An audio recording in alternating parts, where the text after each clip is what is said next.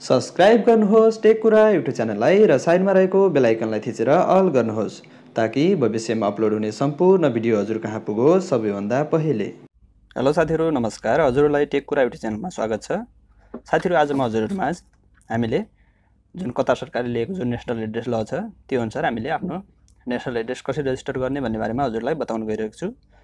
साथीहरू कतारले यो national address भनेको तपाईको कतारले आफ्नो यहाँ भएको नागरिकहरूको सुरक्षाको लागि र आपतकालीन अवस्थामा सेवा साथै कागजी प्रणालीलाई डिजिटल प्रणालीमा लैजानको लागि लिएको एउटा ल हो।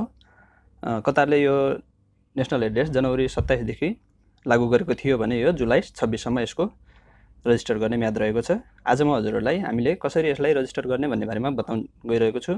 र नेशनल एड्रेस रजिस्टर गर्नको लागि 3 तरिकाबाट गर्न सकिन्छ। एउटा कतारको आन्तरिक मन्त्रालयमा गएर अथवा अरु विभिन्न माध्यम छ। त्यो सबैभन्दा सजिलो भनेको हामीले यसलाई मोबाइलबाट Metrash2 एपबाट रजिस्टर गर्नको लागि सजिलो हुनेछ। र आज म हजुरहरुलाई त्यही बारेमा बताउन गइरहेको छु। र भिडियो सुरु गर्नुभन्दा पहिले साथीहरु यदि हजुरहरु हाम्रो टेक कुरा युट्युब च्यानलमा नयाँ हुनुहुन्छ भने हाम्रो टेक कुरा युट्युब च्यानललाई सब्स्क्राइब गर्न नभुल्नु होला। साथै साइडमा रहेको बेल आइकनलाई दबाएर पनि अल गर्नुहोस् ताकि आगामी दिनहरुमा आउने यस्तै युजफुल भिडियो हजुर कहाँ आइपुगोस् सबैभन्दा पहिले। र भिडियो मन परेमा साथीहरु लाइक गर्न नभुल्नु होला। आउनुहोस् आजको टपिक सुरु गरौँ। र हामीले नेशनल एड्रेस रजिस्टर गर्नको लागि पहिले आफ्नो मोबाइलमा Metrash2 एप डाउनलोड गर्नुपर्ने हुन्छ। र Metrash2 एपलाई डाउनलोड गरेर त्यसलाई हामीले पहिला एक्टिभ गर्यौं भनेपछि बल्ल हामीले त्यहाँबाट नेशनल एड्रेसलाई रजिस्टर गर्न सक्छौं। र त्यसको लागि सबभन्दा पहिले हामीले आफ्नो मोबाइल फोनमा Metrash2 एप डाउनलोड गर्नुपर्ने हुन्छ। तपाईं त्यसको लागि गुगल प्ले स्टोरमा जानुस् र गुगल प्ले स्टोरमा गएर माथि Metrash2 भनेर सर्च गर्नु।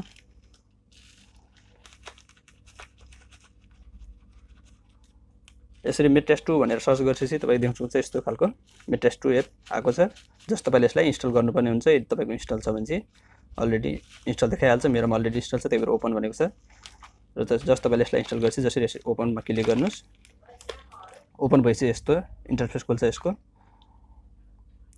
त्यसपछि तपाईले यसमा केही परमिसन मागेको छ, जस यसलाई अलाउ गरिदिनुस्।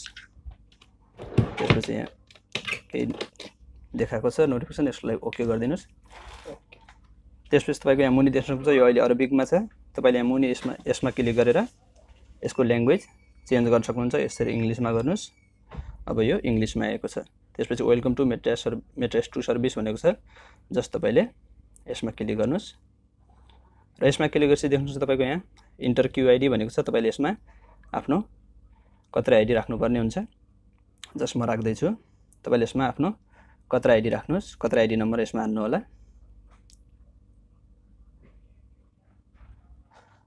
यसमा आफ्नो कतार आइडी नम्बर राख्नु तपाईले।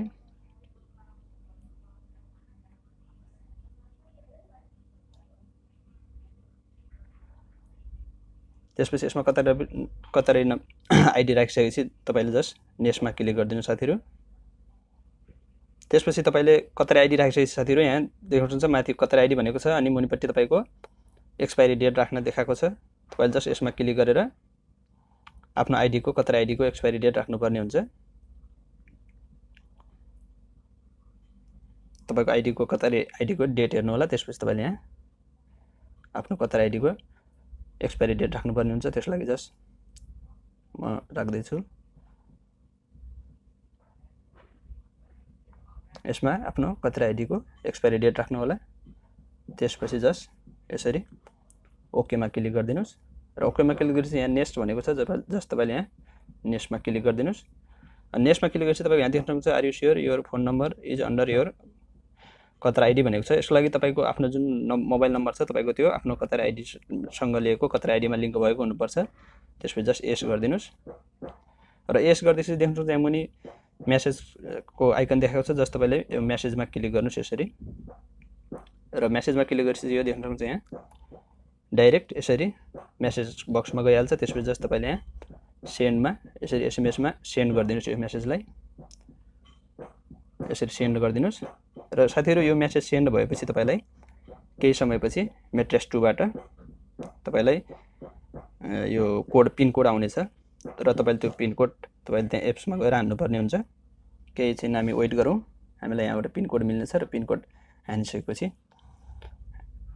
हामीले फेरि पासवर्ड राख्नुपर्ने हुन्छ, पिन राख्नुपर्ने हुन्छ। त्यसपछि हामीले जस्ट त्यसमा लगइन गर्न सक्छौँ। साथीहरु, मेट्रास2 एप कतारको आन्तरिक मन्त्रालयले स्थानीय तथा आप्रवासी नागरिकको सेवा सुविधाका लागि सजिलोको लागि बनाएको स्मार्टफोन सफ्टवेयर हो। योबाट धेरै कामहरू गर्न सकिन्छ, जस्तै ट्राफिक, भिसा, आइडी चेन्ज गर्नको लागि एकदमै धेरै कामहरू यो कतार मेट्रास2 एपबाट गर्न सकिन्छ। तर आज चाहिँ हामी विशेष नेसनल एड्रेस ल अनुसार नेसनल एड्रेस कसरी रजिस्टर गर्ने भन्ने बारेमा म हजुरलाई बताउन गइरहेको छु। यस भिडियोमा म आज हजुरलाई पुरा डिटेलमा बताउँछु कि हामीले कसरी योबाट नेसनल एड्रेस रजिस्टर गर्न सक्छौँ भनेर। र देख्न सक्नुहुन्छ साथीहरु, कोड आइसकेको छ। देख्न सक्नुहुन्छ मेट्रास2 बाट युआर सक्सेसफुल रजिस्टर इन। देख्न सक्नुहुन्छ यहाँ you're successful register in मेट्रास2 service, the following is यो एक्टिभेसन कोड भनेको छ। देख्न सक्नुहुन्छ यहाँ पार्ट 1 पार्ट 2 भनेर कोड आएको छ। जस्ट यो तपाईले पार्ट 1 पार्ट 2 लाई यो मेट्रास2 एपमा गएर हान्नुपर्ने हुन्छ। त्यसलाई जस्ट हामी मेट्रास2 एपमा जाम। त्यसपछि तपाईले यहाँ जस्ट यस्तो पहिलाको मेन्युमा देखाउँछ त्यस्तो जस्ट यहाँ नेक्स्टमा क्लिक गरिदिनुस्। र तपाईले नेक्स्टमा क्लिक गरेपछि देख्नुहुन्छ साथीहरु यहाँ पार्ट 1 पार्ट 2 भनेर देखाएको छ। जस्ट तपाईले यहाँ त्यो मेसेजमा आएको पार्ट 1 पार्ट 2 को कोडहरुलाई यहाँ राख्नुपर्ने हुन्छ। र हामीले पार्ट 1 पार्ट 2 मा आएको कोडहरु राखिसक्यौं। त्यसपछि यहाँ मुनि देख्नुहुन्छ तपाईको यहाँ पिन कोड भनेको छ। जस्ट तपाईले यसमा एउटा पिन कोड पासवर्ड राख्नुपर्ने हुन्छ, जुन यो तपाईलाई यो एपलाई फेरि लगइन गर्दाखेरि चाहिन्छ। त्यसको लागि तपाईले यहाँ आफ्नो पिन कोड राख्नु होला। आफुलाई एउटा यो एप्लिकेसन खोल्नको लागि चाहिने पासवर्ड राख्न सक्नुहुन्छ तपाईले यहाँ।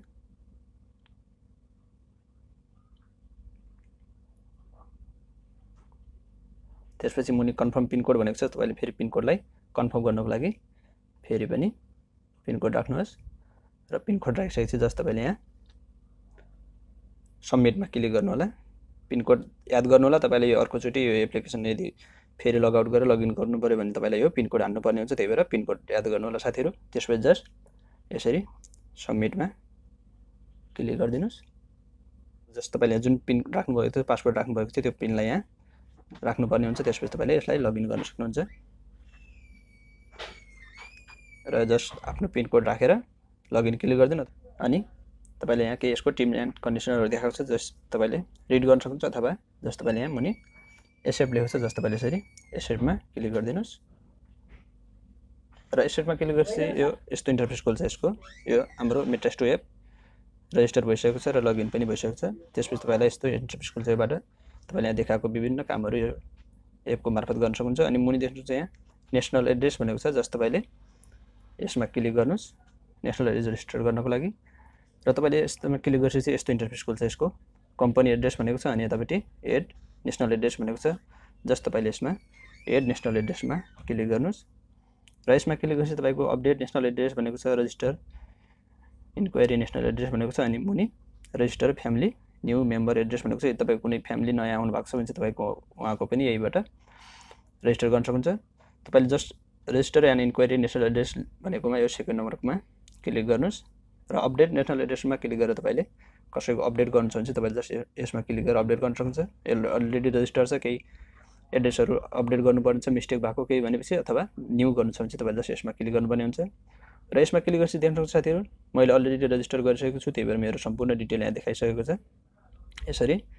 अनि तपाईको यहाँ माथि जुन देख्न सक्नुहुन्छ यहाँ यो रातो स्टार देखाएको छ यतापट्टि जोन, स्टेट, अनि बिल्डिङ हैन, अनि खामा, अनि मोबाइल नम्बर। यो चाहिँ तपाईको अनिवार्य राख्नुपर्ने हुन्छ। यो तपाईको कम्पनी छ भने चाहिँ कम्पनीले दिएको होला, अथवा तपाईको जहाँ रुममा बस्नुहुन्छ उहाँ त्यसको तपाईको जोन, अनि बिल्डिङ नम्बर, अनि स्टेट नम्बर, अनि खामा नम्बर, अनि मोबाइल नम्बर जो यो रेड स्टार चिन्ह लगाएको छ यो चाहिँ तपाईले अनिवार्य राख्नुपर्ने हुन्छ। जस्ट तपाईले यसमा जोन कुन जोनमा पर्छ जुन फिल गर्नुस्। त्यसपछि बिल्डिङ नम्बर फिल गर्नुस्, अनि स्टेट नम्बर हैन, अनि खामा नम्बर राख्नुस्, अनि आफ्नो मोबाइल नम्बर राख्नुस्। त्यसपछि यहाँ इमेल आइडी भनेको छ, इमेल आइडी राख्नु होला। Email ID राख्नुस्। यदि इमेल आइडी थाहा छैन तपाईलाई भने चाहिँ तपाईको मोबाइलमा हुन्छ। यदि बनाउन आउँदैन भने म कमेन्ट गर्नु होला यो भिडियोमा। म यस बारेमा पनि भिडियो बनाएर बताउने छु इमेल आइडी कसरी बनाउने भनेर नयाँ हैन। त्यसपछि तपाईले यो सब राखिसकेपछि यहाँ मुनि यो कम्पनीको डिटेल भनेर यहाँ आइसक्छ। तपाईले कसमा काम गर्नुहुन्छ के हुन्छ भनेर आइसक्छ। तपाईले यो चाहिँ अनिवार्य राख्नुपर्ने हुन्छ। जुन यो रातो स्टार देखाएको छ यो चाहिँ तपाईले अनिवार्य फिल गर्नुपर्ने हुन्छ। र त्यो फिल गरिसकेपछि मुनि यहाँ देखाएको छ आउटसाइड एड्रेस भनेको छ। यसमा तपाईले यसमा क्लिक गर्नुस्। त्यसपछि यहाँ कन्ट्री चुज गर्नु भनेको छ, तपाईँले कुन कन्ट्रीको हुनुहुन्छ त्यो चुज गर्नुस्। त्यसपछि तपाईँले यहाँ एड्रेस राख्नुपर्ने हुन्छ र एड्रेसमा देख्नुहुन्छ यहाँ एड्रेस 1, एड्रेस 2, एड्रेस 3 भनेको छ। यसमा तपाईँले यदि तपाईँ पहिला तपाईँको नागरिकतामा अथवा केहीमा एड्रेस फरक छ र तपाईँ अहिले कुनै फरक ठाउँमा बस्नुहुन्छ नेपालमा भने चाहिँ तपाईँले एड्रेस 1 मा पहिलाको एड्रेस राख्नुस्। त्यसपछि एड्रेस 2 मा नयाँ बसाइसराई आएको एड्रेस राख्न सक्नुहुन्छ, अथवा एउटै छ भने चाहिँ तपाईँले एउटै एड्रेस 1 मा एउटै एड्रेस राख्ने। अनि मुनि टेलिफोन नम्बर भनेको छ, घरमा यदि टेलिफोन छ भने चाहिँ टेलिफोन राख्नुस्, यदि छैन भने चाहिँ यता मोबाइल नम्बर मात्र राख्दा भयो। अनि तपाईँले यदि घरमा कसैको इमेल आइडी राख्न चाहनुहुन्छ इमेल आइडी राख्नुस्। यदि ठिक छ चाहनु हुँदैन भनेपछि यतिकै छोडिदिनुस्। त्यसपछि तपाईँको यहाँ डन अथवा नेक्स्ट भन्ने आउँछ, तपाईँले जस्ट त्यसमा क्लिक गरिदिनु भयो भने चाहिँ तपाईँको नेसनल एड्रेस रजिस्टर भइहाल्छ। यसरी तपाईँले आफ्नो नेसनल एड्रेसलाई रजिस्टर गर्न सक्नुहुन्छ। मैले पुरा बताएँ। र तपाईँले यो जोन, बिल्डिङ नम्बर अनि स्टेट, खरामा नम्बर चाहिँ अनिवार्य राख्नुपर्ने हुन्छ। यो यदि तपाईँलाई थाहा छैन भने चाहिँ तपाईँले आफ्नो कम्पनीसँग बुझ्नु होला र तपाईँ जहाँ बस्नुहुन्छ त्यसको बिल्डिङ नम्बर, जोन, खरामा नम्बर लेखेको हुन्छ, त्यसरी बुझेर यो राख्न सक्नुहुन्छ। अनि यसरी नेक्स्ट गरिदिनु भने चाहिँ तपाईँको एड्रेस रजिस्टर भइहाल्छ। यदि केही मिस्टेक भएको खण्डमा तपाईँले फेरि त्यसलाई पछाडि यो यतापट्टि यो अपडेट नेसनल एड्रेसमा आएर केही अपडेट गर्नुपर्ने चाहिँ अपडेट गर्न सक्नुहुन्छ साथीहरू। र यसरी तपाईँले आफ्नो नेसनल एड्रेसलाई रजिस्टर गर्न सक्नुहुन्छ। हस् त साथीहरू, आजको लागि यति नै। भिडियो कस्तो लाग्यो लाइक गर्न नभुल्नु होला। भिडियो मन परेको भएमा लाइक गर्नु होला। साथै केही जानकारी चाहिएमा मुनि कमेन्ट बक्समा गएर कमेन्ट गर्नु होला। र हाम्रो यो च्यानलमा नयाँ हुनुहुन्छ भने हाम्रो टेक कुरा युट्युब च्यानललाई सब्स्क्राइब गर्न नभुल्नु होला साथीहरू। हस् त बाइ, ओके, टेक केयर।